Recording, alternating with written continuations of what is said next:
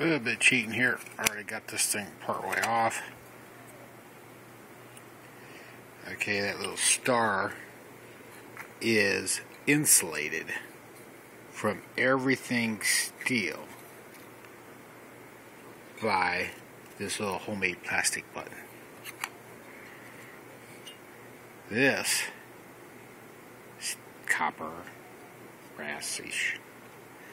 Goes all the way through to your wire through an insulator.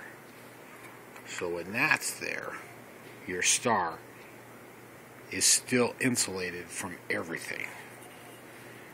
Now, this little bigger goes on here or something like that. Blah, blah, blah.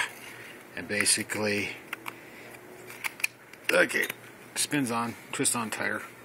Now, your ground wire is touching the star, but nothing else. So when this thing is depressed,